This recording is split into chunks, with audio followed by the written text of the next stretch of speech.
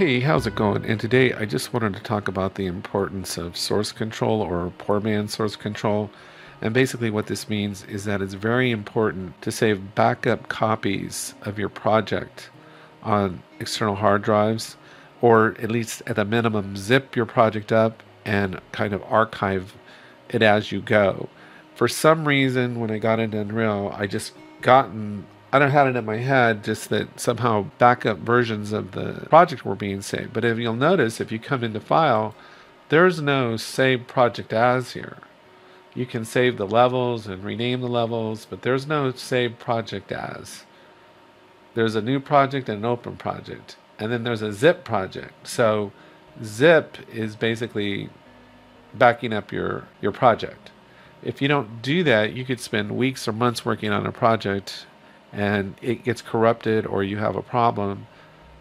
You could just have weeks and months of hard work out the window. So what I'm trying to say is that it's just very important to save backup copies. So what I'm doing now is I have an external hard drive and I'm saving zipped project files as I go. So if ever my project gets corrupted, I can just go back to the last project that I had. And I might be losing a day or two of work, but I'm not losing weeks and months of work. Just a friendly reminder to remember to zip your files and save your project files in backup, especially as you're making big changes to them.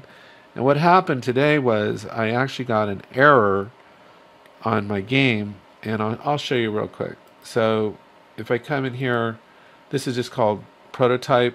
So prototype, this file right here is 12 gigabytes, my whole Unreal Engine project. Now if I zip it up, it basically saves me about 7 gigabytes of space. But you can imagine between 12 gigabytes of this and 4 gigabytes of the backed up files, eventually, it's going to take up 100 gigabytes or more on my hard drive, and I don't really want that. So I would recommend backing up your projects as zip files and putting them on an external hard drive. And of course, I guess I don't even know if GitHub also is another place you could back your files up to. But if you're not going to do that, at least do it to an external hard drive. So the last thing I was going to mention was this error that I got today, which was basically it was invalid world asset.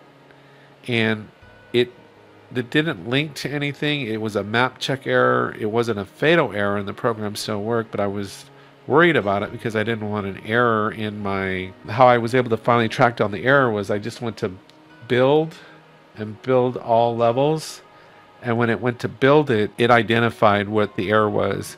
And for some reason, it was an instance of the second level in the first level. And I have no idea how that happened, but anyway, I just had to delete it. And everything was fine, but it just scared the hell out of me because I was like, oh my God, I lost 2 or 3 weeks of work here that would be just a nightmare to try to replace. And so from now on, I learned my lesson is to zip and archive your project files. And if one ever gets corrupted, your project ever gets corrupted by something you did or some weird bug, you can at least go back to the previous version that you had. So anyway, I hope you found this helpful. Take care, have a great day, and I'll talk to you next time.